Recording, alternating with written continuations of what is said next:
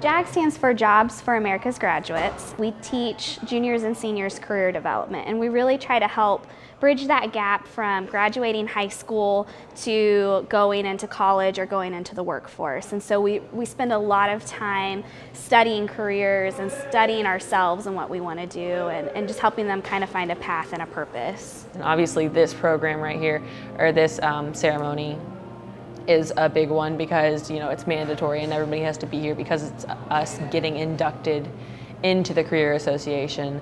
So it's a big part of just like taking part into your community so that you get good jobs and that you know what to do when you go for a job.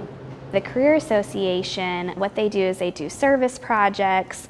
They go to colleges on college visits. We get career speakers to come in and talk to the students about different careers and different things like that. We love to have community members come and talk to the students, just coming and talking about what your job is.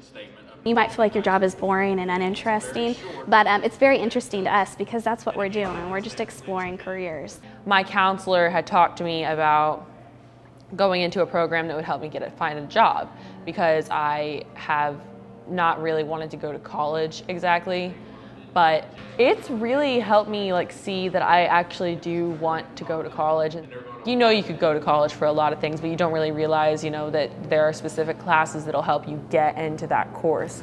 And this has just really helped me realize that there are a lot of things out there that I would want to do. I hope that they all find a career path that they love and find a passion that they love to do.